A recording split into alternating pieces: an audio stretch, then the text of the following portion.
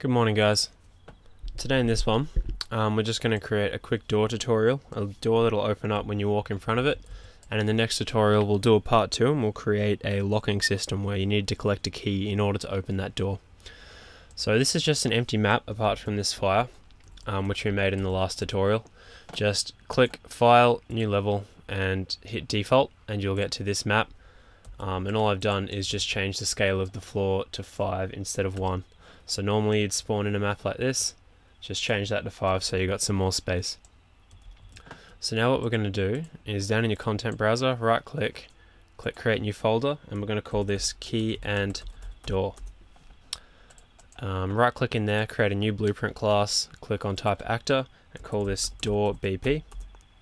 Open that up, go to your components, add static mesh and call this door 1.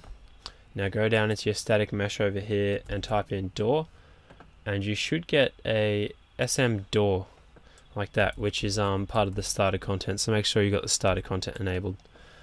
If we click on, make sure your snapping's turned on, drag that across, see if we can line it up right on the center like that. So I'm not sure what units this uses. Okay, if you turn that to 10 you should be able to line that up right in the center like that. Okay, and then what we're going to do is duplicate that with Control W, call this one door 2, drag this across like that, and then if you unlock the scale and turn the Y to negative, and then drag it across again, now you've got 2 doors together like this. We could also add a frame, so if you go up here again, type in static mesh and call this one frame, and what we might, so we'll do this, we'll just type in frame down here, SM door frame, just like that. Now you might need to change the scale of the Y to maybe 2. Yeah, that looks pretty good to me. So now we've got a frame around the doors. It's a bit stretched on the edges, but it looks fine. Lock that again, and now attach your doors to the door frame, just like that. Okay, so now let's introduce some moving for these doors. Now if you'll notice on both of these doors the pivot point is in the corner like that. So if you were to rotate this, you'd get a door opening sort of mechanic. So let's see which way, if we want it to open inwards or outwards. I suppose if you look down in your axes here, X is the side that we're on. So let's say you're walking into the door, you want to push the doors open. So we need to rotate door 1 to -90 and door 2 to +90. Okay, just like that. So just remember those values and we'll come back to those in a second. So go into your event graph, delete all of this, right click, add a custom event and call this open doors. Drag off of that and add a new timeline. Oops. New timeline, and just call this 0 to 1. If you've been watching my videos you'll see me do this 1,000 times. Change the length to 1, add a float track, call your float track 0 to 1, add a key, right click and add a key. First key is 0 and 0, second key is 1 and 1. So now you've got a nice straight linear line like that. That's all good, that's done. So now what you're going to do is we're going to drag in both doors like this, and you're going to say set relative rotation for both, but you want a separate node. Oops, you want a separate node for each. Okay, so put one behind the other just like that, and on update hook them up.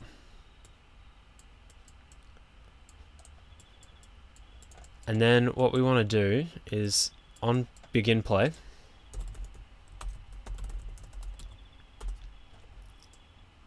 we're going to get both of our doors again, hold control drag to drop them in like that, and say get relative rotation, and then you're going to promote both of these to a variable. So you're going to call this door 1 origin like that,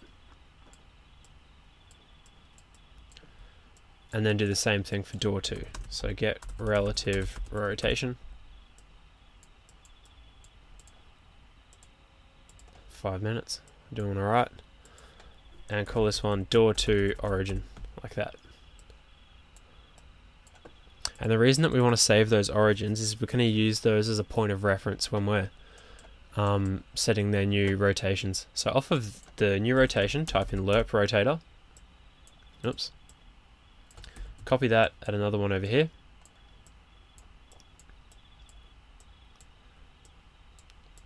And what we're going to do with these is you're going to grab your origin for door 2 and hook that up into the set relative location for door 2 into the A, and then you're going to grab the origin for 1 and put that into 1. And then what we're going to do is for door 1, the rotation that we wanted was -90. Okay, so remember that, -90 for door 1 on the Z, so -90 in there like that, and then the other one was +90, so type in 90 there. And then just set these back to default, like that.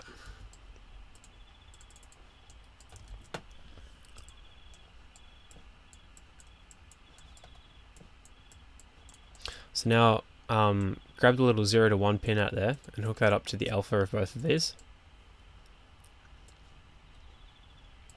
Over there like that. You can reroute these and make them a bit neater if you like, just like that. Compile and save. So what this is doing is this alpha value, if that's a value of 0, that'll return A. If it's a value of 1, it'll return B. And if it's a value between 0 and 1, it'll return a linear interpolation. That's what lerp stands for, between A and B. So as this cycles from 0 to 1, what these set relative locations are going to do is set the rotation of this door to a smooth value between A and B until it gets to B. Now just make sure that you've got shortest path ticked, or the door might go the other way and like clip through the frame. And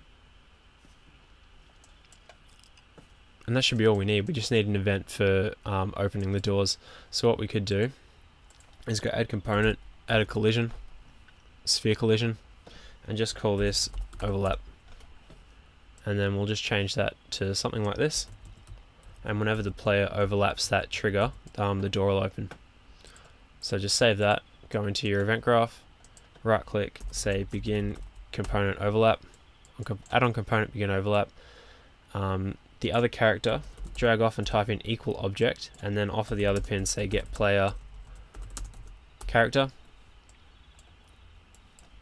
and then drag that up to a branch like that. So we're going to check if the overlapped actor, other actor, is the player character. And if it is the player character, then what we're going to do is we're going to open the doors. Simple as that.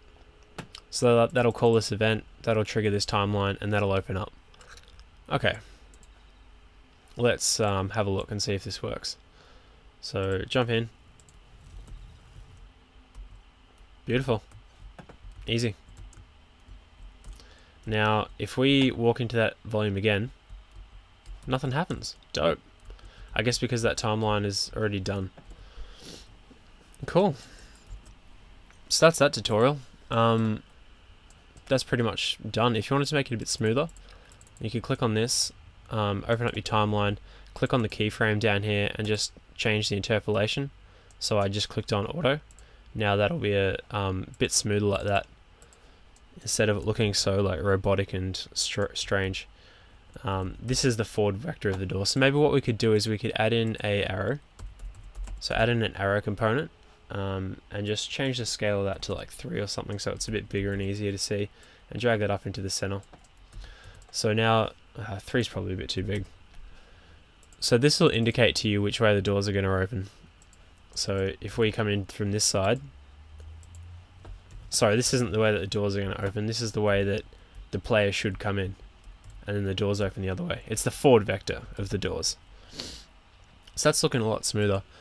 If you wanted to change how much they opened, you can change that as well. So you could go negative 135 for you and 135 for you. So that'll open them up a bit wider. It looks a bit odd when they're on the right on the 90. That looks a bit more nice. Looks a bit nicer. Cool. Anyway, that's it for that. In the next one, we'll add in a key mechanism, so the door will be locked, and if you walk in front of it while it's locked, it'll give you a little pop-up message saying that it's locked. You go and pick up a key, you'll get a little key widget on your HUD, and then if you go back and open the door, it'll take your key and it'll open the door. And we can also hook it up so that it gives you a nice message and a sound when you unlock the door as well. That's it, guys. We're going to leave that one there. I'll see you in the next one.